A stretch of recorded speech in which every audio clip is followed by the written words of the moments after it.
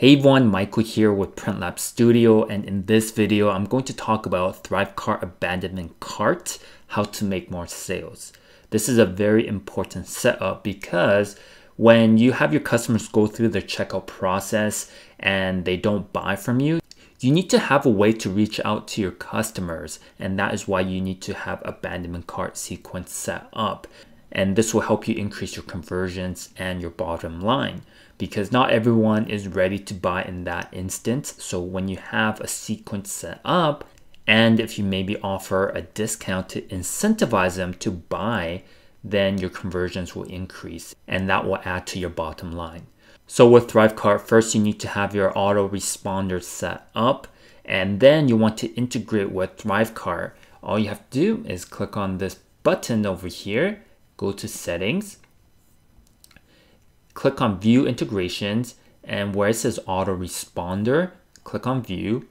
And this is where you want to integrate your autoresponder. Now there's a lot of different providers that you can use, but for this account, what we have done is we have integrated ConvertKit and MailChimp. Now, when you click on integrate now, there's a video to show you how to actually complete this integration. It's very easy to follow, and all you need to do is have API URL and API key. And once you authorize your provider or platform, then you're good to go. All right, so have that set up and then integrate into ThriveCart. And of course, you want to set up an email sequence for abandonment carts before you make this integration. Now, let's go to products. And I want to show you how you actually set this up for a product. So we have this demo product here. Let me go ahead and click on edit.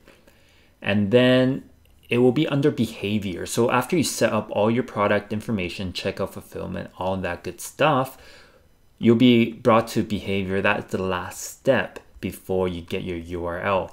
And all you have to do is click on add rules. And then over here, you just have to click on this drop down menu and where it says the cart is abandoned.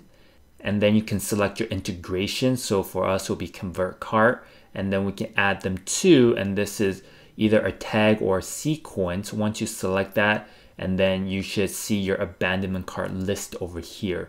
So whenever someone abandons the checkout landing page, they will be added to your abandonment cart sequence, and then you will have emails going out.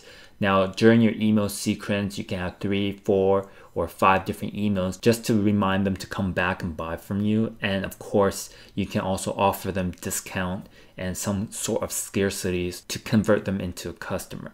So the setup is very easy with ThriveCart. And if you don't have ThriveCart yet, there's a link in my description. And again, if you do pick up ThriveCart through our link, we have a live support team ready to help you configure or answer any of your questions. With that, I'll see you on the next one. Thanks for watching the video. To watch the next one, click right here. And don't forget to hit the subscribe button right here.